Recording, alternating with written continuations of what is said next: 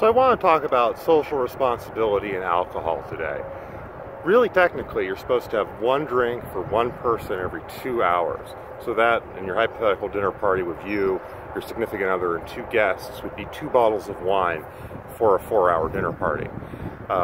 Serving alcohol is 1 ounce of hard 40% alcohol spirits, 5 ounces of wine at 12%, and 12 ounces of beer at 5%. And a good rule of thumb is 1 drink an hour, and you're not going to be safe to drink until you stop drinking for the number of hours equal to the number of drinks you've had.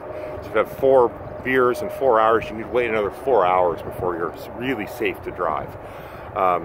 Social responsibility and alcohol is a very important topic, and you need to be aware of this, because in some jurisdictions the person serving the alcohol is ultimately responsible for the safety of their guests, and if they get a drunk driving or into an accident, an alcohol-related accident, you could be held responsible depending upon your local jurisdiction's laws. Have a great day.